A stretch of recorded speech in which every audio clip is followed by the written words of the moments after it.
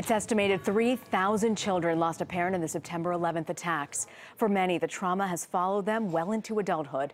15 years later, Brook Silva-Braga caught up with one of the 9/11 children. Before Matt Van Auken moved to Portland, Oregon from New Jersey, he finally did what he had long avoided and visited his father's name at the World Trade Center Memorial. I just stood there for a while and let it come out. I was like, now I can go.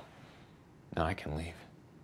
The visit that finally helped him make peace with his father's death was 12 years after 9/11.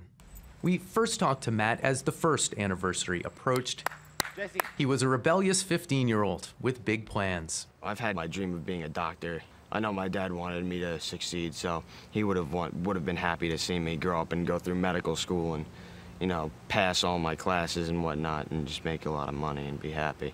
So how did that dream turn out? It turned out. Today, Dr. Van Auken is in his final year of medical residency, but his reasons for practicing medicine have changed. Instead of a lucrative specialty, he decided to become a family doctor. The moments of healing after my father's passing were in the people who approached me and said, man, this sucks, and sat with me. And you want to be that for someone else? Yeah. Matt says he found peace through daily meditation and yoga and annual letters to his dad. And then I light the letter on fire and I offer it away. Last September, he wrote about his marriage to Jamie.